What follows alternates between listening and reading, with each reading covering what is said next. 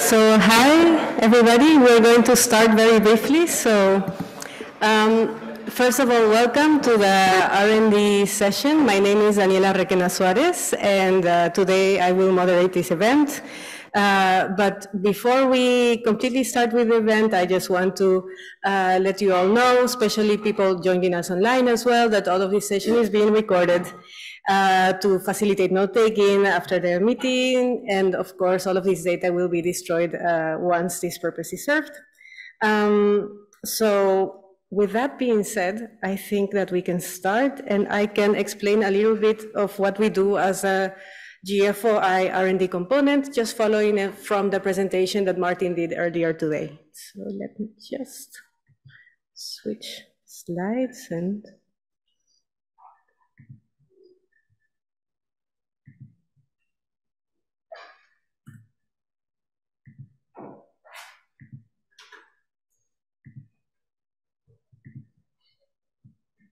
yes, so the purpose of this session is to go through the GFOI R&D priorities and to discuss about them. So just to fall back on like what the R&D priorities actually are, they consist of knowledge gaps and research needs that are identified by the R&D community, which basically means us. And also through interactions with country participants and network of experts throughout the world. And of course, these priorities are not static. They need to be evaluated over time, and they have to be updated. Perhaps there are some priorities that are coming back or some new priorities, and then there's also other topics that we might consider as an R&D community that we have, that it has gone through the R&D phase and it's now more operational. So the last discussions that we held on these priorities were actually on January of this year in the capacity, just before the Capacity Building Summit. And that was quite useful because we got the input not only of research experts, but also from actual country needs. And what do we do? No, which are these priorities? Let me just... Yeah, no, so let me first say what we do once we have identified these priorities. So what the GFOI R&D component does is we advocate to create more activities related to these research needs, such as, for example, expert meetings to address these topics. Also, maybe encourage the production of literature reviews, for example, for a priority where there's a lot of R&D work that is ongoing, but that still hasn't been consolidated into a review itself. Whoa. There's also through the MGD component, and if the MGD component requests it, or basically if it finds a need for it, then we can also assist in the production of new guidance materials based on existing studies and also on existing case studies that have worked in the past. They are also, each priority and each method that is underscribed into each priority are assessed through COLM assessments, which is basically saying how operational is it? Is it really like an exclusively R&D topic that still cannot be applied in a national forest monitoring system, for example, or is it something that is already on the brink of being rolled out? Also for capacity building activities, we also encourage the direct support of researchers to country needs through development and use, and also advocating the key research needs from the research community, for example, by advocating for the generation of more funding, or perhaps for establishing side events in conferences and so on. And finally, but last but not least, also stimulating engagement with the other R&D components. Like I've said, the capacity building component is one that we work with very closely. And of course, the data component is one that we foresee that we will work side by side as well. And also the methods and guidance component. With that being said, here are the current R&D priorities, and these are the presentations that we will see today. So first we have degradation and regrowth mapping. Then we have biomass and emission factors, followed by early warning systems, which are also called deforestation alerts. There's also the cross-cutting topic of uncertainty assessments, and finally, land use and greenhouse gas estimation. So all of these topics have a list of subtopics under, they are all quite, there's a lot to be discussed under each of these topics, and of course there are other topics that we also consider in a separate category, but they're just not priorities themselves as of now. So today we are actually going to hear from 4 of these 5 topics, and so we will see R&D progress, also country progress on these topics, and for this we have the pleasure of having a really diverse panel in terms of experiences, levels, also where they're coming from, their background, and so on. So for degradation and regrowth mapping, we will be hearing from Gilberto Camara from INPE. Then from biomass emission factors, we will be here from Natalia Malaga from Wageningen University. For early warning systems, we will be hearing from, actually, there will be a dedicated side event tomorrow. Therefore, we encourage for anybody that is interested in this priority topic to join this side event tomorrow. For uncertainty assessments, we will hear from Chad Babcock from the University of Minnesota. And finally, for land use and greenhouse gases, we will be hearing from Viola Heinrich from the University of Exeter and also from JFZ Potsdam. So each participant, each panelist has been given the very difficult task of trying to summarize the research, the state of research in these very broad topics in 5 minutes or less. So I know that this is a challenge, and I really hope, I wish you good luck. But after that, what we want to do is we also want to open the floor for questions from the audience as well as from people online via the Q&A feature in Zoom. And we want to have a dedicated discussion for each priority for about 10 minutes or so, depending on how much the presentation of each panelist has lasted. And then after that, we will have a closing discussion in which we can basically discuss the role of the GFOI R&D community more broadly. So for that, there are some questions. Of course, everybody already, I assume, has some questions, but there are some questions that we would like to keep in mind. For example, what are your thoughts on the current list that I just showed and the topics that you will hear from today? And how can these perhaps be refined? Of course, I haven't shown a lot of detail, but I hope that maybe you have some comments based on the presentations today. Is there a theme or topic that you see that is very much missing from the priorities right now? We would also like to know about this. Also, steps of how to move forward as a GFOI R&D community. This community has been not so active recently, but we're getting it started again. And there's a lot of ways in which we could be active, but of course we want to target ways in which people would actually join and interact.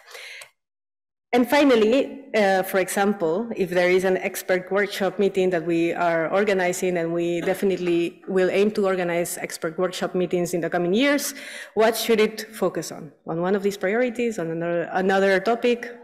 So these are questions to keep in mind. So with that being said, I would like to invite Gilberto Camara to take a shot for the first presentation. So Gilberto, yes. I can share the slides here, so if you want, you can come here and control the slides. So, thank you. I have it here, so let's see.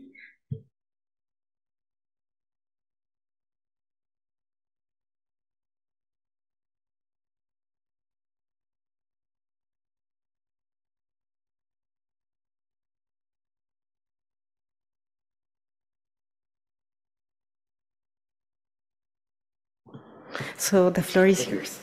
Well, thank you, Daniela, and thanks everybody. And also, I mentioned thanks to you and Martin for organizing a gender-balanced panel. It's very important these days. And so I would like to go into this issue of the challenges of measuring the degradation.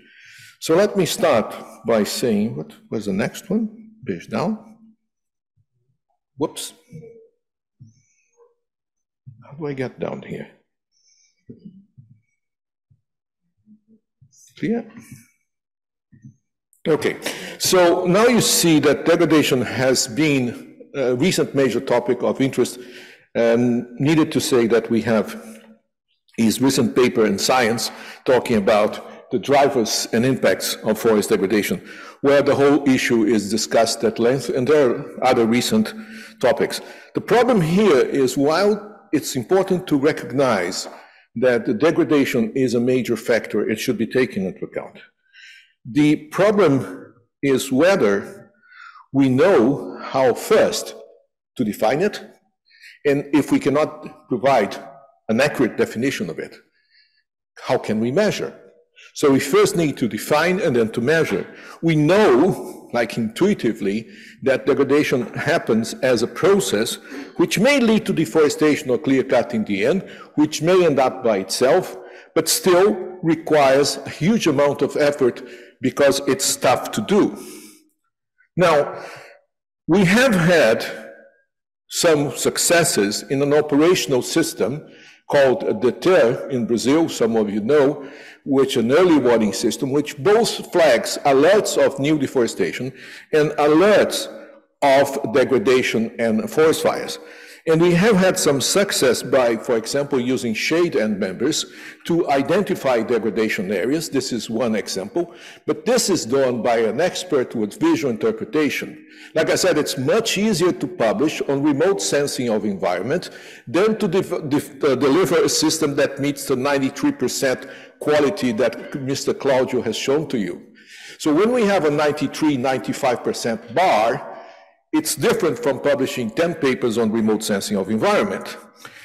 So the problem of defining deforestation, from a conceptual point of view, you actually know that you can think of this as a time series. This is a paper many of you may know by Robin Chadson called When is a Forest a Forest? And she says, okay, I have a transition of the natural dynamics, thinking of forest. I have transitions that lead up complete deforestation. I have disturbance. And when does the disturbance turn back into degradation?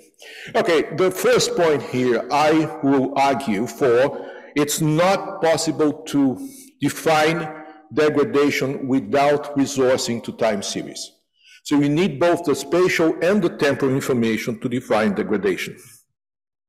Now, this is an interesting example where time series is used. It's a paper by Bullock, Olofsson, and Carlos Souza, it's not 2016, it's actually 2020. Now, the problem here is the opposite. This is very common on papers. People publish a paper, but then they forget, quote unquote, to share the code and share the data. So when you tried actually to move it to the operational scale, and believe me, we tried, it doesn't work. It doesn't work in the sense that it does not meet the 90% quality threshold, which means that degradation is not only a problem that you have to define, you have to measure and you have to reproduce the measures. So if you publish a paper, if you do R&D, please share. Share what you do. Otherwise, I cannot even evaluate if what you're doing is useful. So in that sense, we started 10 years ago, and now it's becoming traction, it's becoming operational, a system for a satellite image time series analysis of Earth observation data cubes. It's called SITS, it runs on R and runs in anything that has a stack interface like Amazon Web Services, Microsoft. It can run on CPO. And by the way, if you like it, don't thank me. Thank the guy who's sitting there called Noah Gorelick, because he's the architect of Google Earth Engine. So when I wanted to devise it, I just copied the interface from Google Earth Engine in a different way. So it looks nice because Noah did it first. And of course, we are experimenting with large-scale measures, a lot time series. The simple answer to it is, yes, it's worked better than individual images. Yes, you can detect very much detail on deforestation. And yes, we don't have a measure unequivocal using space and time to measure degradation. That's where we are, and thank you very much. I hope I kept to my 5 minutes.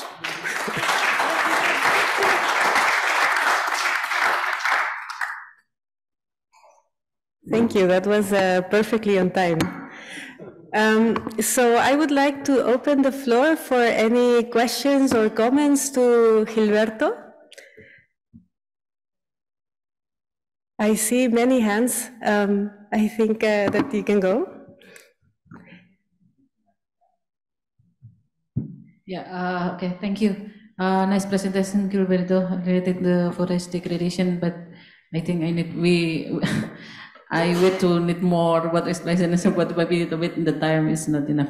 Yeah, in your slide, I mean, second or the third slide, you like pictures about the boundary of the forest degradation, but sometimes we mean that like in our country when we have the root in the forest, in the undisturbed forest, I think not only in the road that is forest degradation, but maybe it's the side of left and right, but like we assumption like maybe 500 meters or 1 kilo in the side and right on left is also degraded. But how about your case in Brazil? Thank you. Well, first of all, the definition of degradation may not be the same of Indonesia than it is in Brazil. It's very likely not to be. The question here to you or to anyone is, are you able to provide a measurable definition of degradation so that you can interpret your data and, of course, show it to everyone else? Because it's like COVID. During the COVID pandemic, we had a measured definition of vaccine quality. It has to reach certain standards established by WMO before it is used in human beings. And so it was and saved millions of lives. So the question here is the same. If you think it's degradation, define it so you can use it for your own purposes, and then it's consistent over at least Indonesia. It may not be consistent over the tropical belt, but at least it's consistent in Indonesia. In Brazil, to be honest, we have not reached such a point because we have not reached a point where everybody agrees what degradation is. But the other thing is, don't expect this to be right in the first time. You expect it to do a lot of trial and error before you converge to a definition that you can reproduce using remote sensing. It's not like a one-way street. It's a many-way street, and you go back and forth until you reach somewhere where you're safe.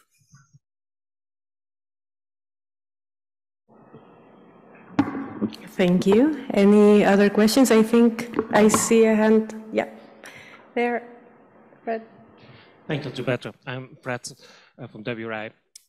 It's a bit of a hypothetical question, but if you would have, for 20 years, 1 meter resolution data, wouldn't you have degradation? You only have a tree and a tree loss? No.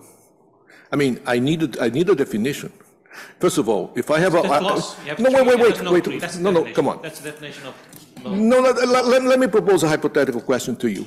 WRI has millions of resources and just won 200 million from Jeff Bezos. Develop a software which is operational, which is open source, not unlike Global Forest Watch, which is closed source. So I cannot believe Global Forest Watch because I haven't seen the code.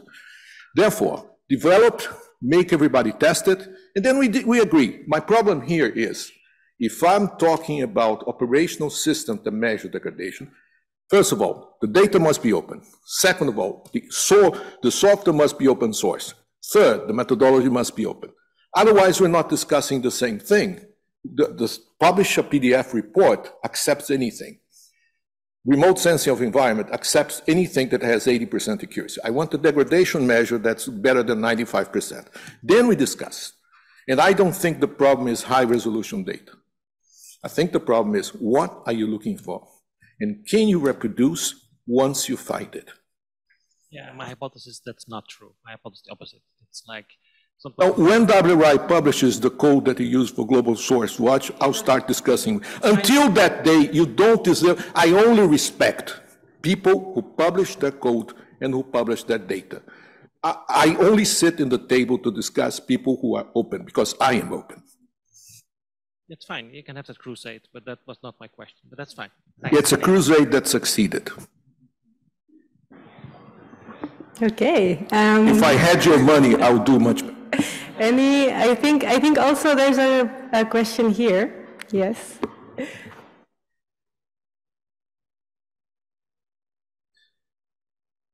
Yeah, I'm just wondering which are the common definitions of degradation, or? No, I don't have one.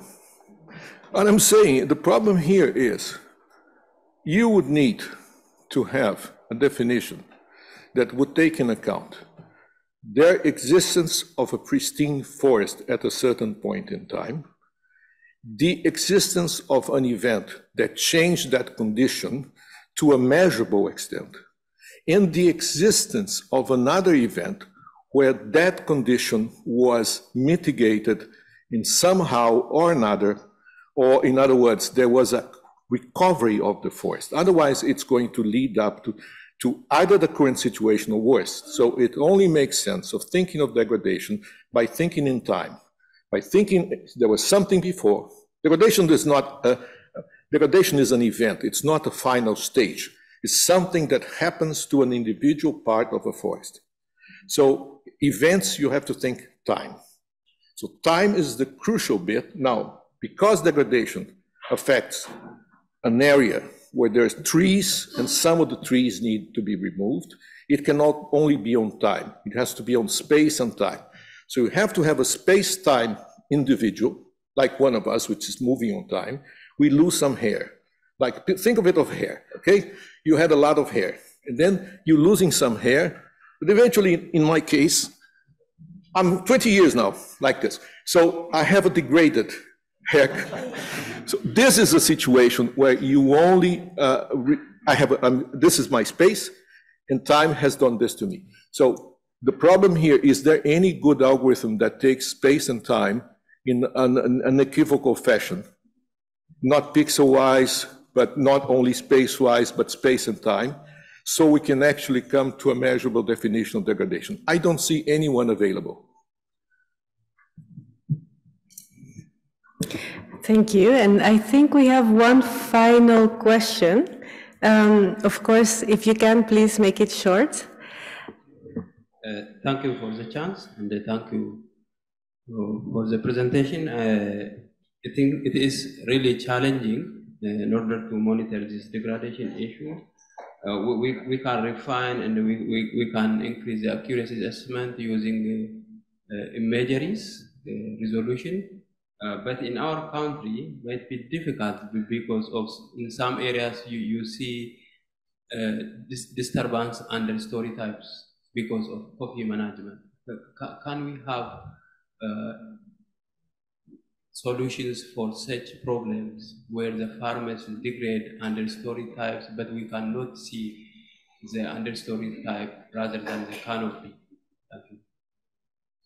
It seems to me that you have your solution, because you said you can see. Okay? If you cannot see, you cannot use remote sensing. But if you can see a certain resolution, you can define degradation for your own purposes in your own country.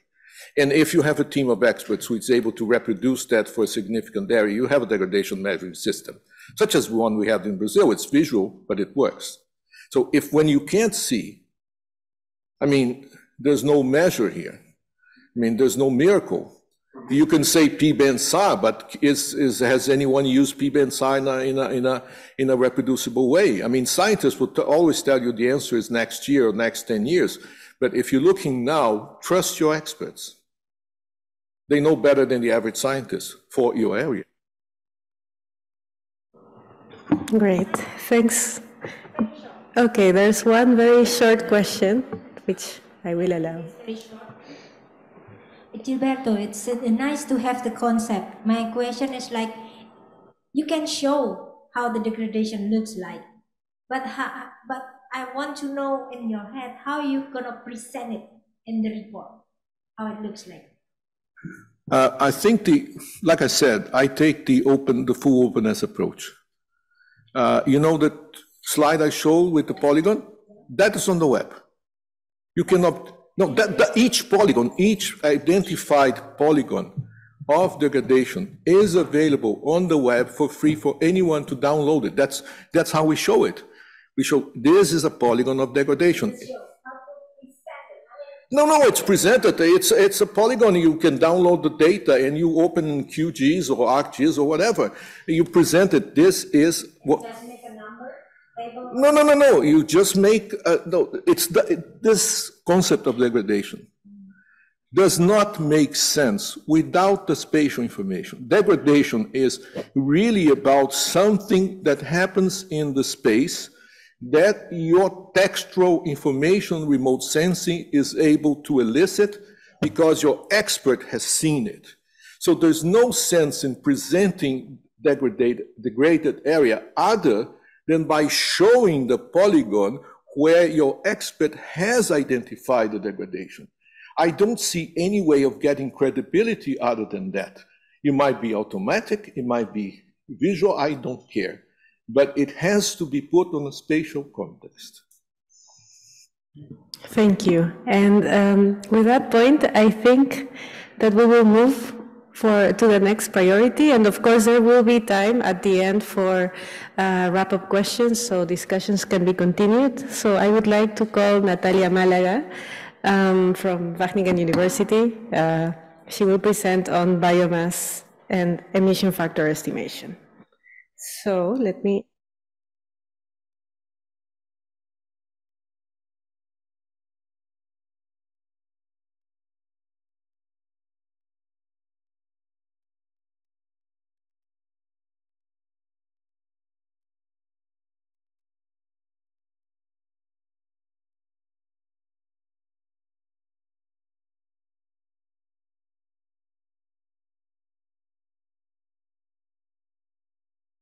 Okay. Where's yours? 5 minutes. Okay, thank you, and you will try to do as well as good as Gilberto. Okay, so thank you for coming. It's a pleasure to be here. I'm gonna address biomass estimation and emissions factors from the R&D perspective in 5 minutes. Let's see. How do I pass the slides here? Perfect. Okay. If we're talking about biomass estimates and emissions factors, we have to talk about NFIs, because NFIs is how countries are, or what is the main source of information countries use to build their reports and emissions factors nowadays. And so there is a clear difference. We see that most countries in the global north have at least one round, and usually more, rounds of NFIs implemented already. Whereas in many tropical countries, the NFIs are actually quite recent. And again, in the tropics, some of them have incomplete coverage. I think we heard earlier in the presentations, a bunch of the countries actually also struggling to complete their NFIs. And when they do complete one round, most of them struggle to update these national forest inventories. Also, from the other side, from the Earth observation perspective, what is the actual uptake of space-based products for biomass estimates? And this is a study recently published that compiles the information that countries use in terms of reporting for activity data, for fires, but also for biomass estimates. And as you can see here on this slide, most of the countries actually use Earth observation products for activity data reporting. Whereas for biomass estimates and efficiency factors, there were actually only 4 of the ones that were analyzed that were using global biomass products for reporting purposes, but only and indirectly. That means that they were only using it to compare against their ground reference data, or also to compare against IPCC default values. But then if we combine these two sources of information, what are the opportunities of also building some biomass estimates and emission factors? So as I mentioned, there are some countries struggling to complete or update their NFIs. And so if we were to use, for instance, space biomass maps as an auxiliary source of information to national forest inventories, we could perhaps look into enhancing the precision of subnational above-ground biomass estimates. That means that countries could report at the higher precision that they do right now if they, for instance, have their NFI incomplete, but also could explore more efficient sampling designs for those, for instance, who are struggling to update their NFIs. And so this is a study, we are ongoing study actually, where we are looking into using the CCI biomass maps in combination with country NFIs in the humid tropics, but also in dry forests and woodlands in East Africa to see what is the contribution of these biomass maps in these two different biomass settings, in this range of biomass settings, but also acknowledging that NFIs in the tropics use a diverse source of NFI sampling designs and plot configurations. They come in different shapes and sizes, and with this study, we are trying to capture such a complexity as well in the map to plot integration. Okay, if we are also talking about biomass and emission factors, we also have to touch bases on uncertainties. I'm not going to go in too much depth here because I think Chad is going to cover that front, but there are many countries worried on how to comprehensively account and propagate the sources of uncertainties in LULUCF reporting. And what do the IPCC guidelines say about it? So it is in general a good practice that countries neither overestimate nor underestimate so far as can be judged. Well, that's one good practice guideline, let's say. That is, like, for instance, using unbiased estimators to build your estimates. Another good practice guideline is to have countries reduce their uncertainties as far as practical. But before reducing your uncertainties, you first have to understand them, estimate them, and then account for them and propagate them. So there is a study as well in Peru that we did when we were integrating these two different sources of information from NFI data and global biomass maps, where we accounted for different sources of uncertainties that are related with the plot measurements for the map, but also from the integration of these two different products or sources of data, let's say. But when we talk about biomass estimates and emissions factors, we also talk about change, and this is also a concern that has been addressed before. So the business as usual as countries do nowadays is using their NFI information to estimate their greenhouse gas emissions and removals from the LULUCF sector. And there are these two different approaches, the stock change approach, the gain loss approach. The first one, the stock change approach, usually is done by countries who are have at least 2 rounds of NFIs, whereas the other hand is when they only have 1 round, or perhaps going to more tier 3 model complex approaches. And there are some opportunities here as well if we use space biomass maps in combination with NFI data or without it.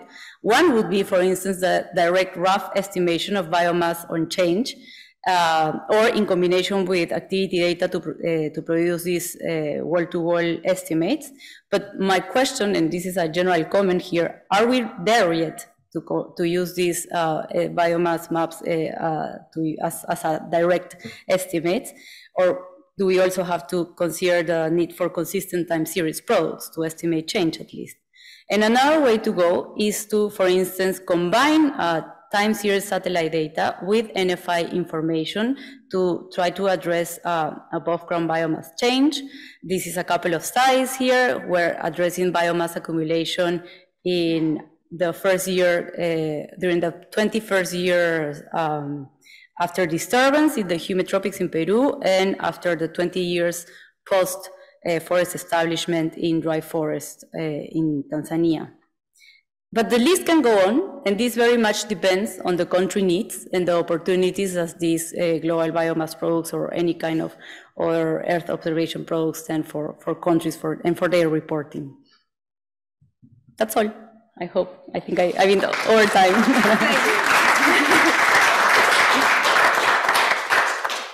That was only slightly over time, but we can start with some questions for Natalia. So I open the floor for any questions.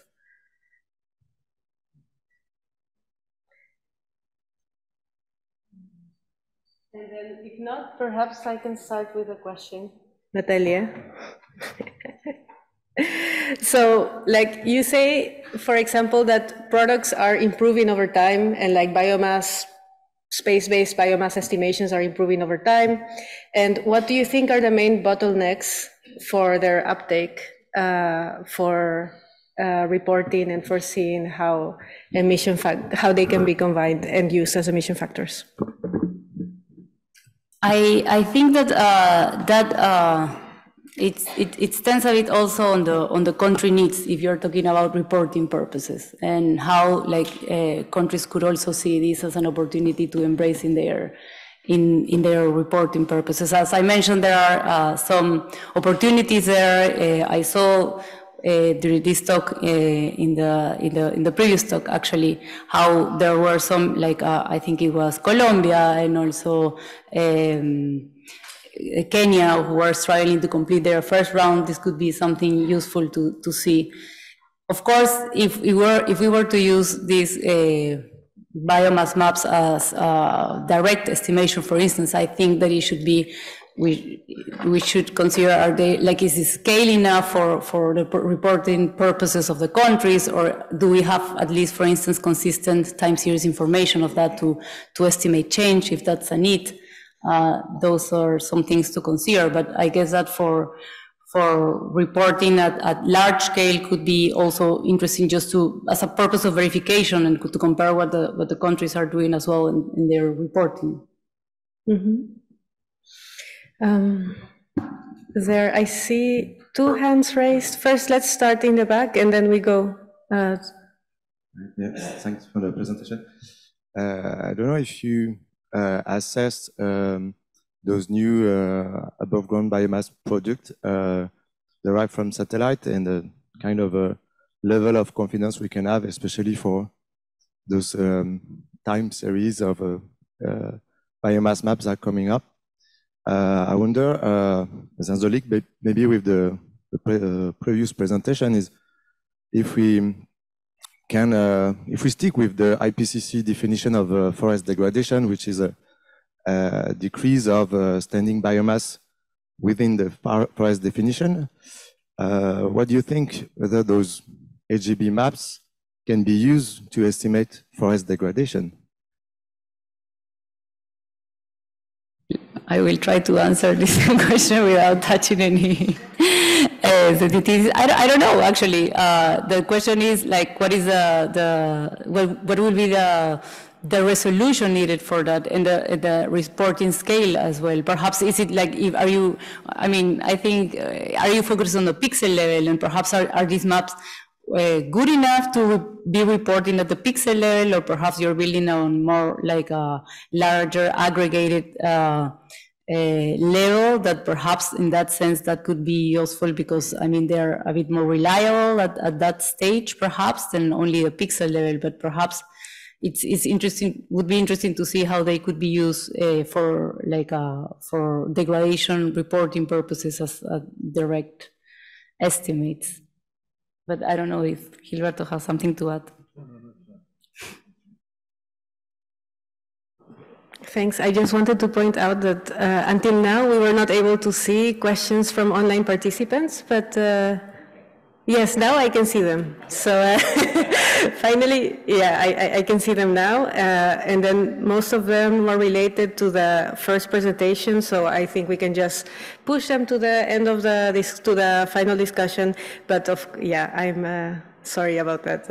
But now we will be monitoring the online questions. There was another comment here in the front.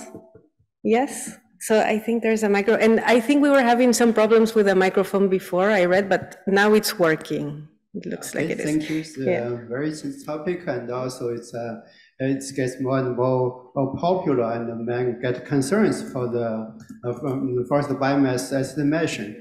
But I think I also concerned from the first ecological view. I think people also think about what the kinds of forest biomass we are talking about from the remote sensing perspective. Like we can above ground or the whole, include the below ground. We care about only for the trees, or we also care about the shrubs, and grass and grasses. And also even for the trees part, we only care about the living trees, or we also like standing dead trees, as kind of things. This is from the different components. And also for I think one of the main concerns is, you also mentioned that our remote sensing technology keeping improving. Like we get more and more LiDAR contribution, maybe in the future we got a P-band SAR contribution. But how we can get for the time series consistency?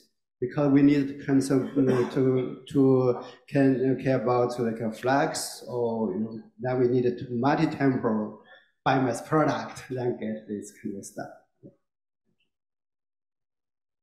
Yeah, I think those are very valid concerns. I can only say, like, the time series consistency is evidently something really important if we want to address change, right? So we really want to report change, not whatever, like the difference of whatever the measurements have to do with other, I don't know, circumstances of the measurement. But yeah, and I think that the first concept that you address has to do with a bit also the definition that the country defines of how they do their reporting. Is there only in forested sites? How do they separate the pools also? That's also not only hard to, it's not also something easy to do on the ground, let's say. So it's also important to keep the consistency in both of the definitions and then the harmonization of both data as well. But yeah, I think that right now it measures everything. You can only desegregate what you call, for instance, well, you can also estimate below ground biomass from above ground biomass, but you could also, based on, for instance, segregating what are shrublands from your forest, based on whatever forest definition that the country uses as well, and perhaps using a mask, a forest mask or something like that could be useful, or this harmonization. Thanks. Challenges. Yes, indeed. And I think now we're going to wrap up the topic of biomass, and we're going to move for uncertainty assessments and uncertainty estimations. So I would like to invite Chad Babcock. Let me share your slides.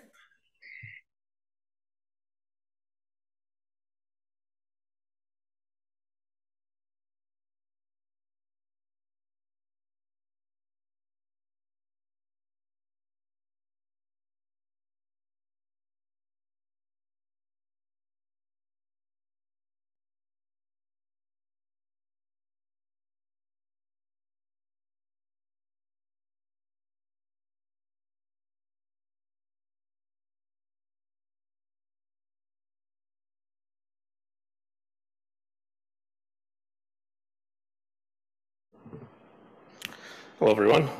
So it's great that I'm following up Natalia, because I'm going to be talking about uncertainty related to estimating carbon using remote sensing products such as above ground biomass maps and things like that. And I'm going to try to do it in 5 minutes, but I'm definitely not going to make it. So we'll see where we stop. Just a quick to kind of get us on the same page here, traditional forest inventory. So usually we follow a design-based sort of estimation protocol for that. Which means we set up a field probabilistic sample field plot locations.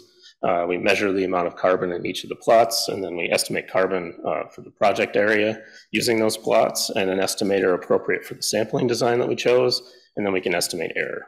And advantages to this type of estimation approach is that estimators, if we craft them correctly, will be unbiased. And then the error associated with these, so the standard errors we get out of these types of estimators, we're used to being able to interpret these types of things based on the sampling design, and we're very comfortable in this arena. But the major disadvantage here is that it's super expensive to collect field data. So that's why we would like to be able to bring remote sensing data in to hopefully figure out a way to try to reduce our sample sizes, to reduce the costs associated with doing an inventory. For instance, LiDAR height metrics, we all know are highly related to forest height and therefore biomass. And then we also have optical remote sensing sources that are good at looking at forest cover, and all these sorts of things are related to forest biomass and forest carbon.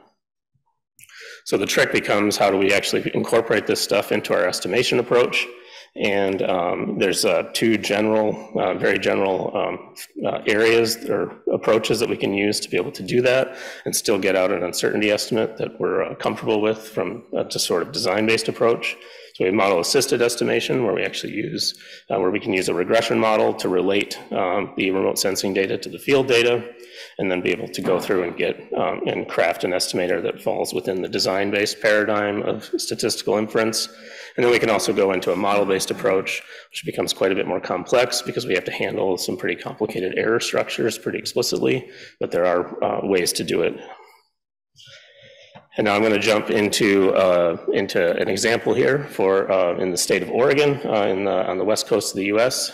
So we're going to try to estimate forest biomass for this state, and then also the counties within the state. So those polygons that you're seeing there, and then we're going to try to incorporate remote sensing data to be able to reduce uncertainty. So what you're looking at here is a map of above ground biomass created using a whole bunch of remote sensing data and a machine learning algorithm. So so there's biomass, and so this will be our remote sensing product that we're going to be bringing into the National Forest Inventory data we have. So this is the U.S. Forest Service FIA data we're going to be using as our response variable in our estimators here. And then we're going to look at 4 estimators. So we're going to do a direct estimator, where we just try to estimate directly from the map.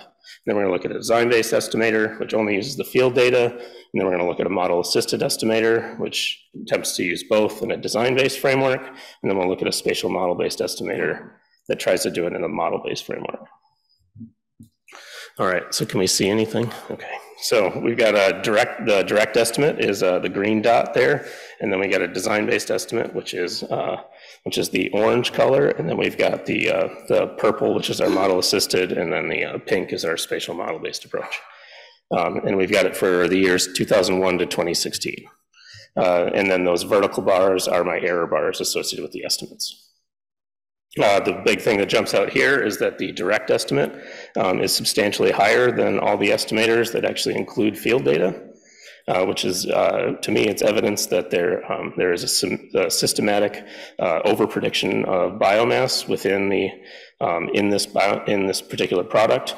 And then we can see with the model-assisted and the spatial model-based approach, it brings it down back to where essentially the estimate from the field data alone comes in. And so we could argue here that we're able to kind of take that bias, we're able to correct for that bias, and then still generate an estimate. And if you squint, you can actually see that the model-assisted and the spatial model-based confidence intervals are a little bit narrower than the design-based estimate, which gives us an indication that this remote sensing product is actually improving our precision, but not substantially.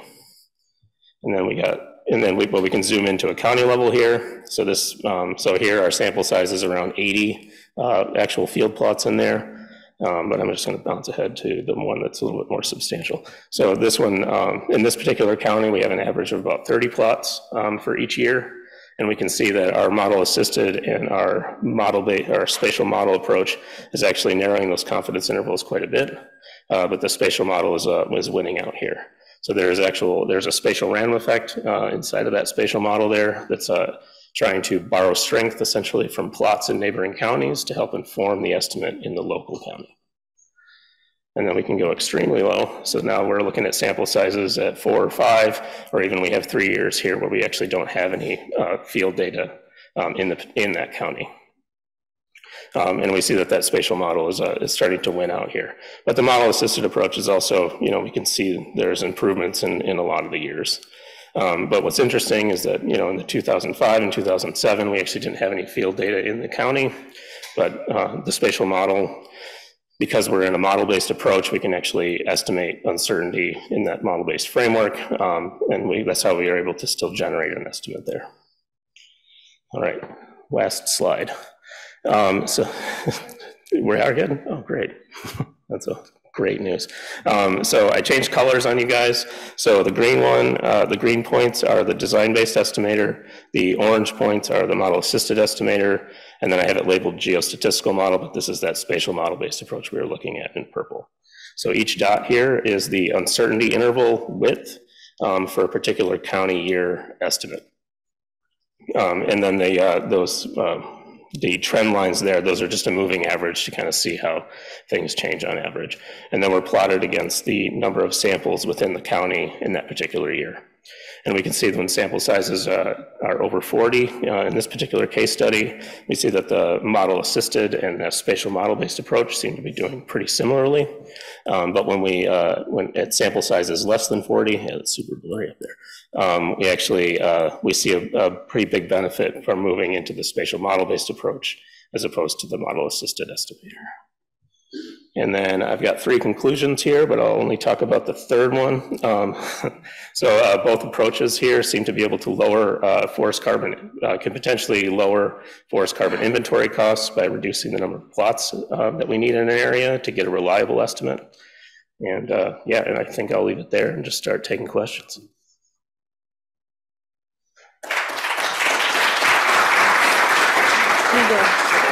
I need to monitor them. Yes, thanks, Chad. So any hands up also from the panelists is accepted, and also from the online Q&A, I will check this time. I see one hand over there, and another one over there in the... Right. Thank you. Thanks, Chad. So can you tell us about, so the design-based approach is accepted as a protocol. Can you tell us about what it would take for a body to believe or trust these other approaches you're talking about? I guess for me to be able to believe these approaches, I would be interested in looking at essentially the coverage probabilities associated with the uncertainty intervals. Those can be pretty tricky to be able to get, though, for like small areas, because you need to know the truth in that particular forest, which involves actually going out and measuring every single tree and trying to come up with an estimate. But there are actually there are stem maps that are pretty significant in size where we can do some sort of simulation study to be able to show that these particular confidence intervals are adhering to the properties that we would like to see, which is why we like the design-based principle approaches so much. And we are looking at a stem map in Harvard Forest in Massachusetts, where we're trying to run this particular type of simulation. And I didn't have slides on it here, but they appear to be working. So.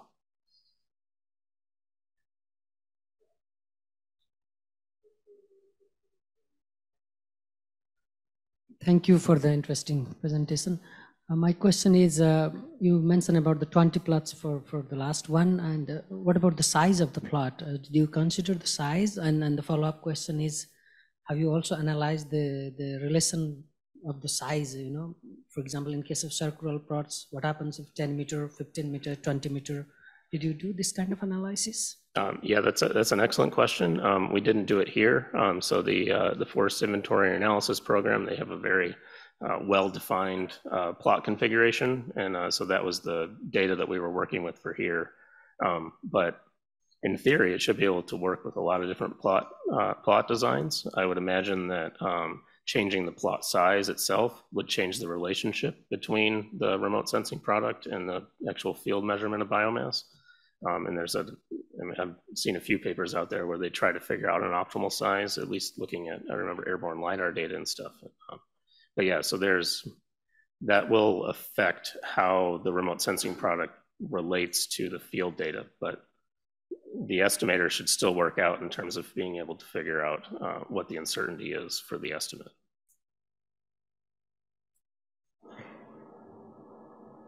We have a few more minutes, so I think we can do 2 short questions or maybe 3.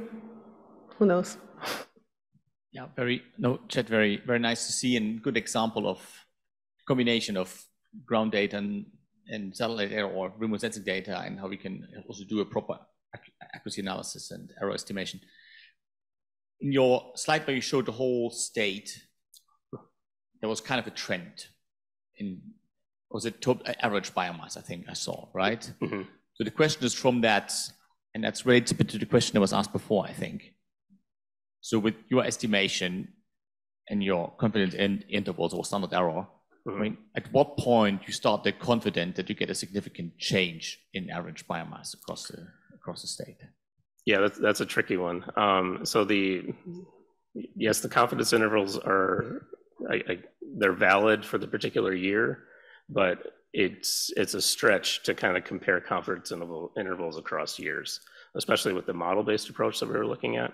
Like, so the model-based approach very explicitly tries to deal with spatial autocorrelation, which is a big problem. If we didn't deal with that, you would see confidence intervals that were super narrow because, you know, our sample size would be artificially inflated, essentially. So when we start talking about things across time, we then have to start talking about temporal autocorrelation, which will also be a significant factor in here. So the best thing in the world would be, you know, take that spatial model and extend it to a spatial temporal model, but then we run into a bunch of huge computational challenges because the matrix that we end up having to invert becomes astronomically large. But yeah, so I think a better way to go about trying to estimate change is to try to actually have plot level measurements of change, and then produce a change map between the two remote sensing products, and then just run the estimator that way. Then we wouldn't run into that same issue. But then you would have to have repeated measurements on some of the plots every year to be able to do that on an annual basis. But usually we have repeat inventory. So like, at least in the United States on the East Coast, they remeasure FIA plots every 5 years. So we could at least get 5-year estimates out of it that way. But that would be the way. That would probably be the better way to go.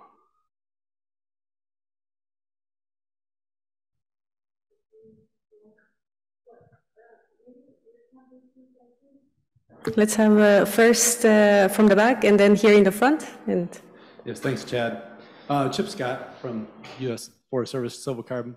So one of my questions is it was really interesting to see how, as the sample sizes went down, the improvement by using model-based approaches or model-assisted approaches really made a difference.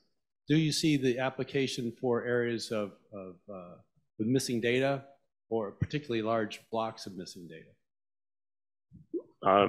So considering the model-assisted approach, I mean, we would always need to have plots within the area we were trying to make estimates for. I think if we're in a situation where we don't have plot data in a particular area, but we do have plot data in the surrounding areas, then we would want to be moving over to the spatial model-based approach. But yeah. One last question. Sorry, this might be a long and tricky one because it sort of combines everything that was said today. But no, I want to sort of go back to Gilberto's comments about he'll only sit on a table where transparent and open source code is made available for such assessments. And we're well aware in the biomass harmonization community that no matter how much we're trying to develop these model-based and model-assisted approaches, none of that is open source. So I guess I have two questions at the moment. How close are we to going to having this transparent and public and open source? And I guess then coming back to Gilberto, is from the country's perspective, if you were to adopt remote sensing products, what level of open science and transparency would you expect to take this up for the uptake of space-based maps for your national assessments?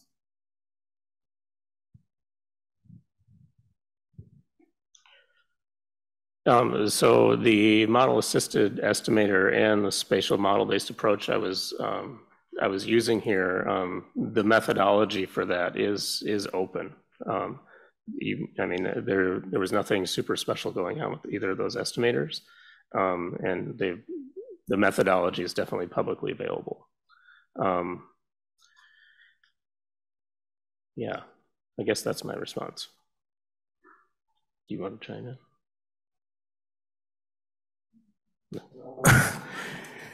You might all have known, perhaps, that we had 4 years in Brazil with the extreme right-wing government of Mr. Jair Bolsonaro. And Mr. Jair Bolsonaro was not happy with the fact that INPE was producing deforestation data, which he did not control. So he, on the newspaper, said that my institution, INPE, which I was a director, was lying at the behest of NGOs and foreign powers. And then he sacked the director, which was my successor, Professor Galvão. But, as Claudio said, the system did not go out. He did not manage because the reaction on the judicial system, I mean, the head of the Supreme Court says it's not a decision the president can make, it's an obligation of public power to be transparent. The head of Brazilian Academy of Science said you have to be transparent. So that tells you how important it is to be open. Otherwise, the right-wing government by Bolsonaro would have shut it down and produced, because he actually wanted, numbers that he would like to see. So I think there's no option. I don't see options to other than that. If you want to survive and you want to have a democratic government, it's as simple as that.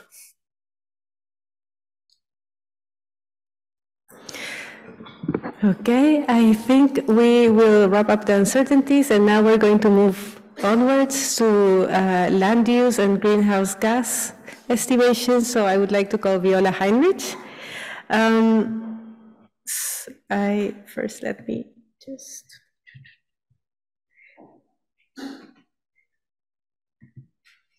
We're doing really well on time. So I mean, we're slightly behind, but it's going better than expected, I think. Yeah. I think I might delay us. I'm sorry. Hi everyone. Yeah, I'm Viola. I have 1 foot still in Exeter, 1 foot in Bristol, and my hand is through the door at JFZ as of 5 days ago. So I'm going to be talking to you about land use and greenhouse gas fluxes, giving primarily a Earth observation perspective. And it's not moving forward. So I think we saw a version of this figure earlier from Martin in his talk this morning. And one of the key sort of issues around is that there are still large uncertainties and differences between the methods that are currently estimating land use fluxes at global scale in this case. And this was a figure produced for the IPCC, Working Group 3, where we can see these large gaps that are emerging between different estimates. And this is really critical to understand and in some cases reconcile these differences, because we're moving forward in the Paris Agreement and the global stocktake. And so understanding these differences is really, really important. There's been a lot of work being done to understand the sort of the science global modeling estimates, which are on the top, and the national inventories and FAO data in the middle. But actually what's been emerging is new data sets from the Earth observation communities on the global scale. And that number, or that graph, is sort of down here. And we can see that there are large differences. And this is what we need to understand further. And that's a work in progress of how we can understand and indeed reconcile those differences. And part of the issue with these Earth observation data sets, especially from the forest environment, is they're currently, so this is one example from the WRI, from the Global Forest Watch.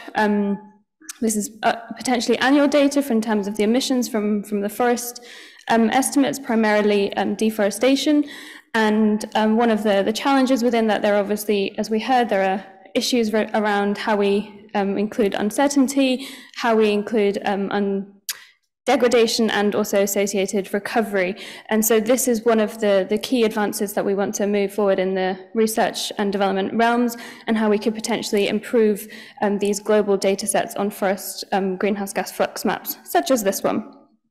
And we've heard from Gilberto already that there are steps and potentially obviously issues around how we define degradation, but have been research that has really improved and really understanding the drivers of what is driving degradation and deforestation. And in line with that, we can use remote sensing and Earth observation data to some extent. If we have a simple definition of what degradation and deforestation is, we can look at the associated carbon recovery, or the removal that is occurring in forests that are recovering from deforestation or secondary forests. And moving forward within that, when we have temporal data sets from Earth observation, such as the LVOD data sets, we can actually begin to look at the temporal trends and really understand changes in the temporal patterns of the sink, and understand the sink and how it's responding to climate change, but also to anthropogenic drivers. But we're not just looking at forests, although GFOI has got the word forests in it, and we also need to look beyond that. So first of all, to really gain an understanding of what else is going on within our follow, not just the forest, the F component, but also look at the other land use, land cover changes that are arising. And on a global scale, there's been some efforts to develop and improve maps of looking at annual changes in land use, land cover. On regional scales as well, there are initiatives emerging, for example, the Map Biomas one, which started in Brazil and it's sort of bounced off to other countries like Bolivia, Peru, and in Indonesia as well. And these data sets, although not perfect, can give us a good understanding of the annual temporal changes in different land use categories, not just forests. And indeed, some of these data sets, such as Map Biomas, have been used to improve the global models, the dynamic vegetation models, which are used in the global stocktake. So these remote sensing regional estimates can improve the other estimates as well. And I mentioned we need to look beyond forests, not just, but also looking at the trees that are growing outside forests. So this was a paper published last week, actually, where they were using planet data, amongst other things, to really pick up and identify these trees that are occurring outside forests, within which are obviously, of course, a lot of biomass and carbon stored within that as well, and a lot of temporal and spatial patterns arising, and we need to understand those dynamics as well. And hang on, I wanted to say something about this. So this is looking more at the land use, land cover component, but beyond that, we need to move forward to understanding the greenhouse gas component as well, especially the carbon component. And there's been that sort of an element of research that's really in its early days. So this is an example from the Sea Trees initiative based at JPL, where they are looking not just at mapping the emissions and removals and the carbon stocks within the forested landscapes, but also moving beyond, looking at wetlands, shrublands and grasslands. But I would say that this is a really emerging field that there is a lot of scope and further research to be done in.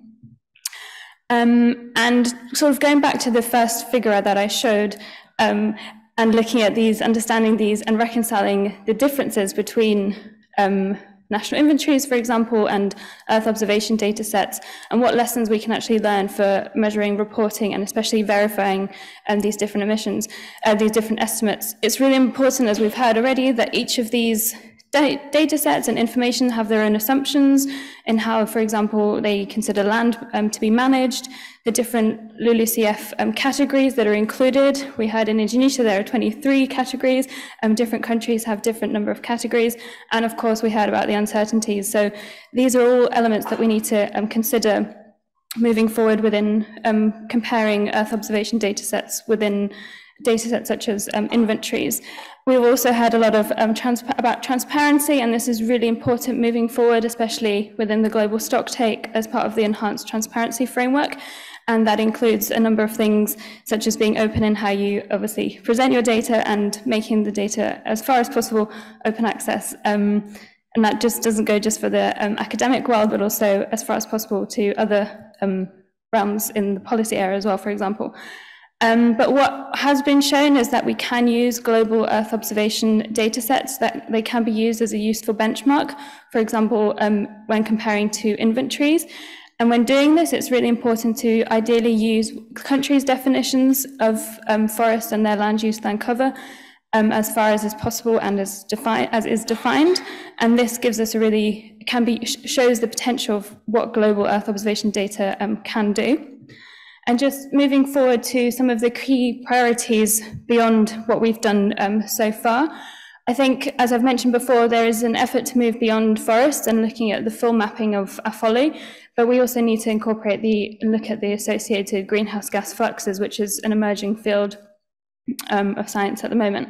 There are numerous and growing number of global products, and these are really advantageous because of the internal comparability that provides us, and that's especially important for the global stocktake. But on a regional and country scale, we need this spatial information, and that's really critical for making these comparisons, because these often do provide greater detail in terms of the land use classifications, but they can also be used to harmonize the global products. And finally, sort of to conclude, I think it's really important that what we need to continue doing is comparing the national information that's available with the global Earth observation data, and find that, yeah, that is really important for the global stocktake, which is, yeah, a very critical element of the Paris Agreement. So thank you very much, and I'll go back to my seat.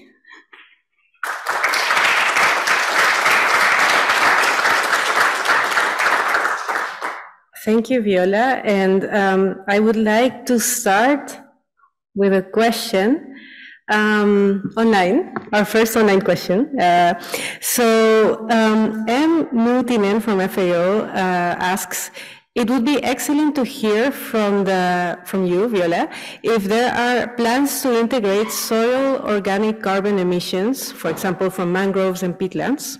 There's an active working group of experts on peatlands within the Global Peatlands Initiative. Hello, thank you for the question. I think this is one element that was raised earlier as well, and looking at what Earth observation can provide in terms of looking at what's happening below the soil and looking at the soil carbon elements. And this is something, again, that shows the potential and the importance of continuing to use field data to complement the Earth observation data sets that are emerging. So I think we can use these land use, land cover, annual or sub-annual data sets to look at the land use changes. But when it comes to looking at the greenhouse gas emissions from soil, for example, it's critical that we continue to involve the field inventory communities within that. Thank you.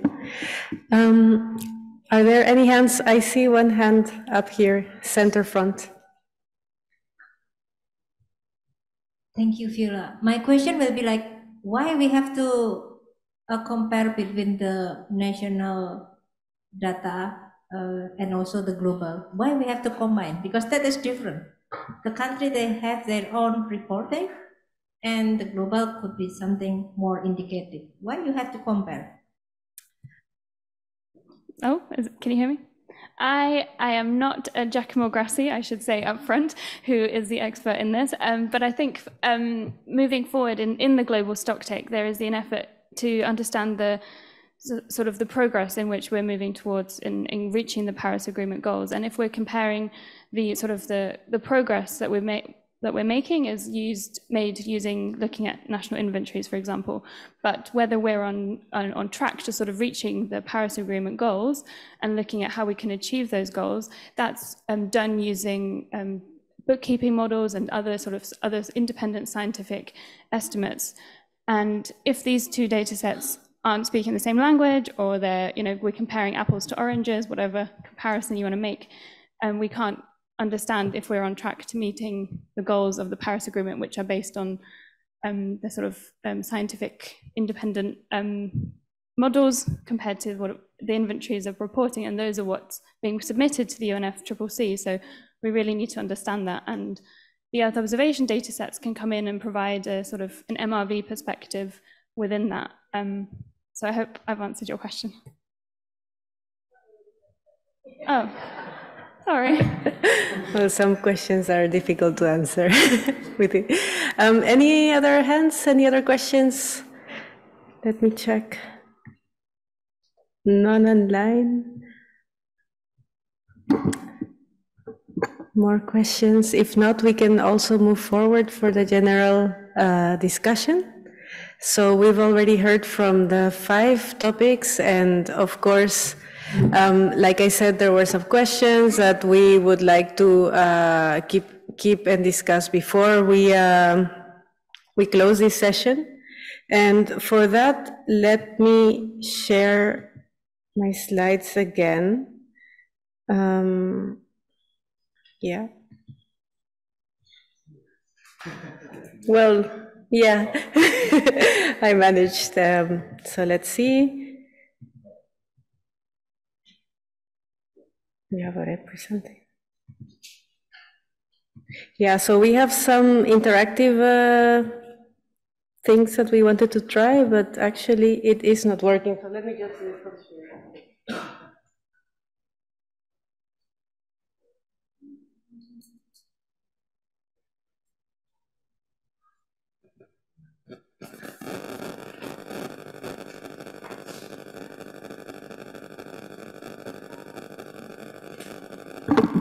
I think everybody can see my slides. Okay, so everybody that has a phone might, oh yeah, thanks. So for everybody that has a phone, I said that we should think about the questions, and I would like for all of you to participate, including the people that are joining us online. And then the first question is related to the topics that we might have not discussed today, or we might have mentioned very briefly that you think should be included as a priority. And of course, even if it's, for example, a small topic beneath the priorities that we have already discussed, but that you would like for the R&D component as a community to focus more on, please share it to us. So I see that somebody put the code. But then there's also topics related, for example, to regrowth and restoration monitoring, which are interlinked. Deforestation-free commodities or tracking commodity changes. There's a big one about capacity building, of course. Topics on soil organic carbon, which we discussed in the land use priority as well. Multi-purpose national forest monitoring systems, that is very relevant, especially when we're discussing the number of plots that we should have. Also, deforestation risk mapping, but I think that the largest ones are soil organic carbon, restoration, regrowth, capacity building, and restoration. If anybody wants to comment on why they put one, or maybe one on one of the ones that have more votes, please raise your hand. This is meant to be interactive in many ways. I see a hand in the back. Yes. Thank you, and thank you to all the presenters for the presentations, really interesting. I put restoration there, and I was really looking forward to hearing about regrowth, which we didn't hear much about. But I would just like to emphasize that I think it would be great to have restoration as an additional topic in here. I think restoration and regrowth, it's nice to pair them together, but restoration is also kind of beyond regrowth. Restoration, there's a whole spectrum of restoration where I think there's a lot of opportunities for research and development. And at FAO, we are coordinating the UN Decade on Ecosystem Restoration. And so it'd be really great to collaborate with GFOI to just support increased research and development on restoration. We're leading the task force on monitoring best practices, also working closely with the science and finance task forces of the UN Decade. So really great to connect on that. No, thank you, and definitely something to discuss as well and to keep in mind.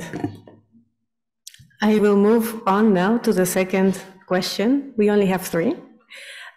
So the second question, as a GFOI R&D community, of course, we're starting back up, and there are several ways in which we can engage. It doesn't mean that we are planning to engage in all of these ways, but of course, we want to see which ones you find the most relevant to actually work towards a common goal. So we have expert meetings and workshops, regular online meetings, newsletters, webinars, online forums or discussion boards, also collaborative projects and special issues, and special issues in journals, for example. What do you think would be the most relevant?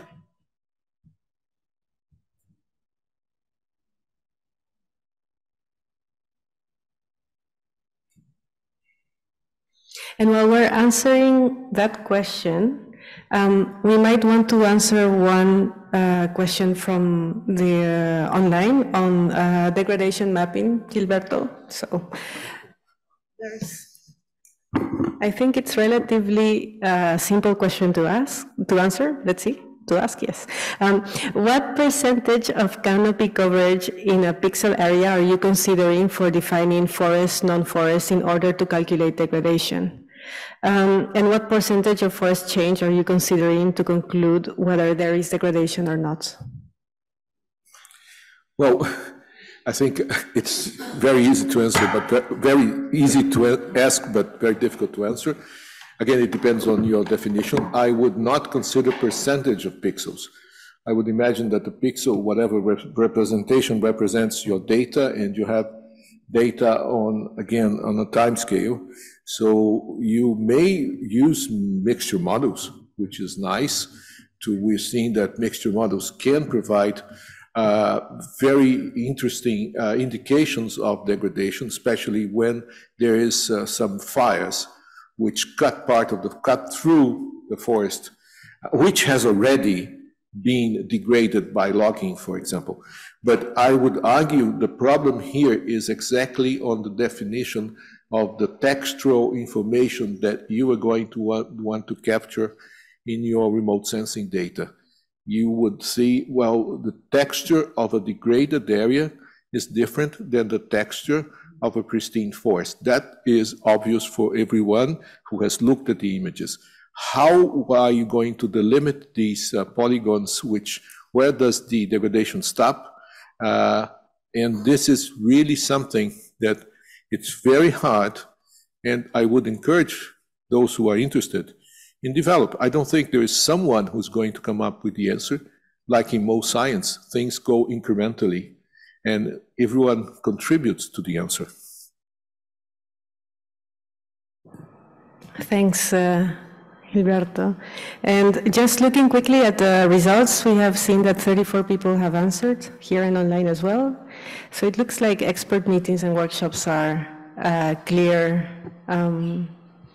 activity to take, followed by collaborative projects, webinars, online forums or discussion boards, maybe regular online meetings as well, and special issues and side events are the ones at the bottom. But of course, there's different ways to engage, and this is information that we will definitely take up in the planning of our R&D activities in the coming years. And since the first expert meeting and workshop since that was a topic that was chosen by most of the people, then that's good, because the third question is related to that. So I would like to ask everybody here, what do you think our next R&D expert workshop should focus on?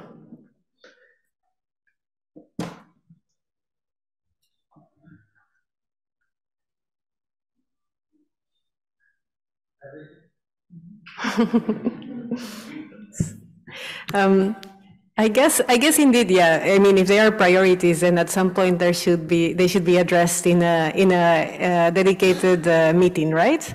But like from the answers from the participants here and online, it looks like also touching upon what was already said at the beginning of the final discussion, regrowth and degradation mapping is a topic that is of interest, and also like there was a dedicated workshop for countries and how they report on degradation. So this is a topic that is a challenge to all of the sub-communities within GFOI.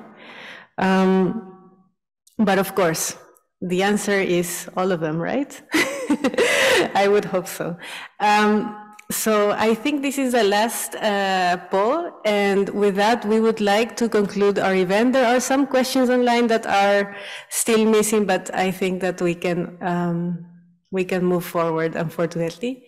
But I would like to thank all the panelists for their great work presenting, keeping somewhat to the time schedule, and also for the discussion held today. Thank you, everybody.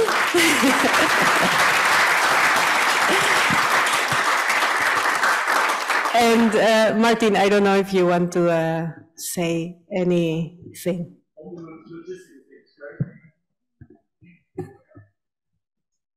So, well, we all made it through day one of the GFOI Plenary, so more days to come.